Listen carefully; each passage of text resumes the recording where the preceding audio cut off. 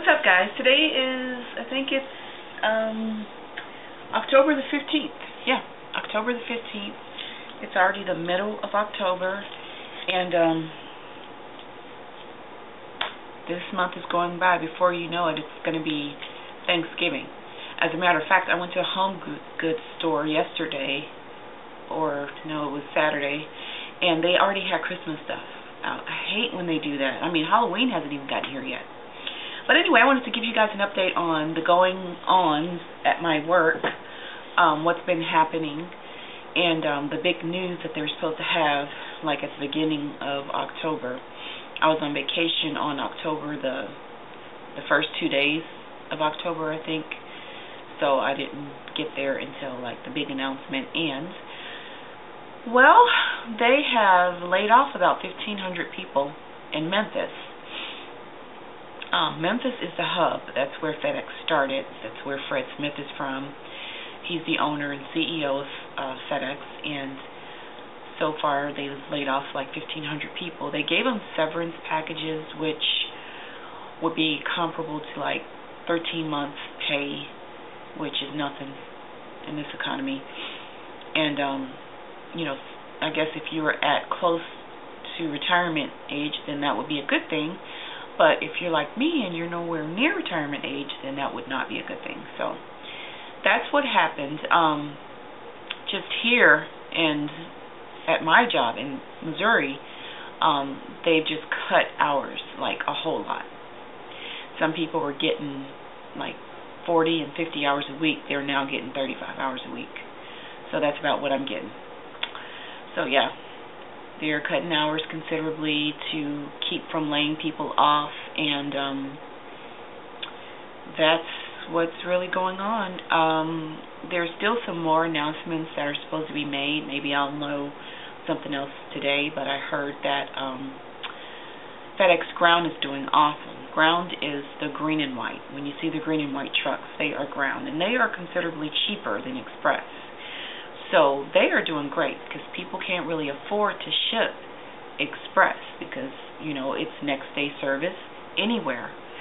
And, you know, that costs money. If you want something to get to Canada from Mississippi tomorrow, then that's going to cost, you know, lots of money in fuel and gas. And so that's why it's so much. And then considering how heavy it is and how big it is, it's even more. So they're talking about just throwing more business to Ground and Freight.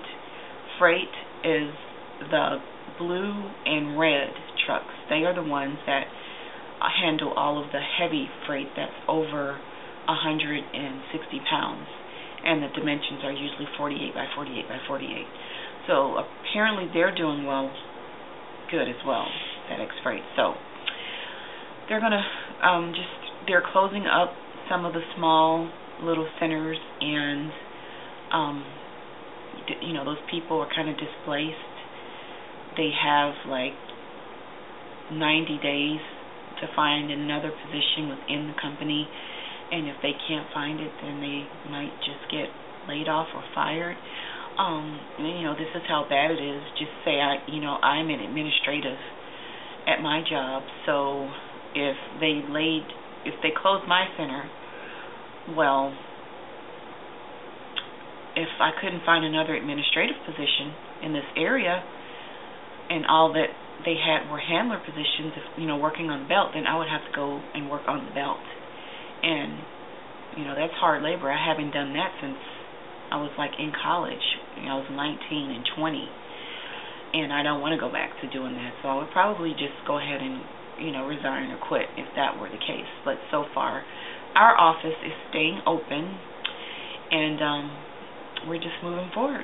You know, what can you do? My hope is not in FedEx. My hope is in God. It always has been. I am not afraid of losing my job, and I know there's a lot of people that I work with that their whole life is wrapped up in FedEx, and that's sad. And I pray for them. You know, I tell them all the time to, you know, put your trust and hope in God, not your job. So that's where I stand, and that's what's going on. And hopefully things will turn around with whoever gets in office in November, and the economy will boost. All we can do is hope and pray. But in the meantime, I am doing what I love to do, which is write.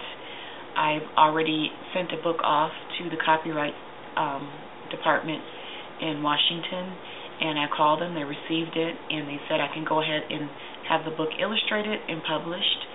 So that's what I'm working on.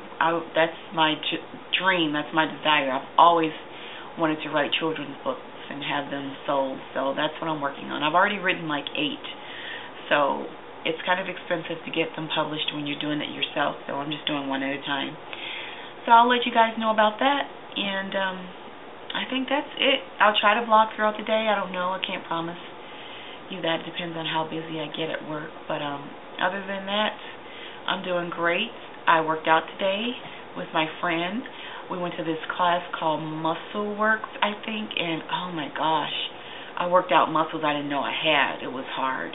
It was like an hour of just hardcore muscle work.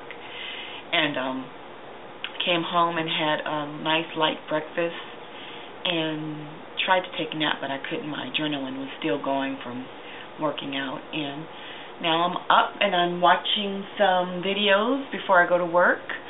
I like to pray also before I go to work, so I'll do that as well.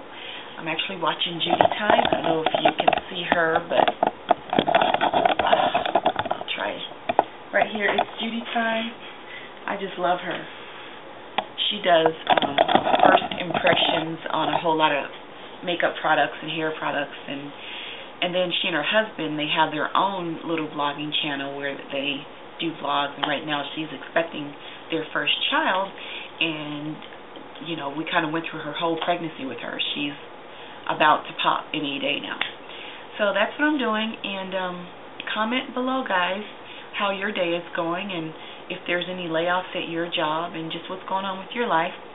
And I look forward to commenting back and hearing from you. All right. I'll see you guys later. Bye.